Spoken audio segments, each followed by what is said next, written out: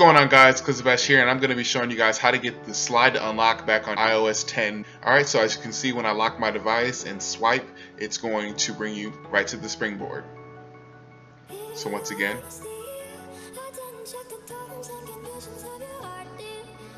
now there's no settings to configure with this tweak. All you have to do is turn on or off your passcode, depending on if you want it on there or not.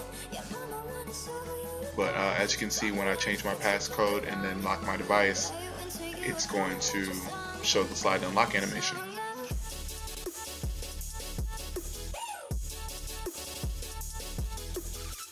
Alright, and now to get this, all you want to do is head over to Cydia. Once you head over to Cydia, you're going to want to add a source.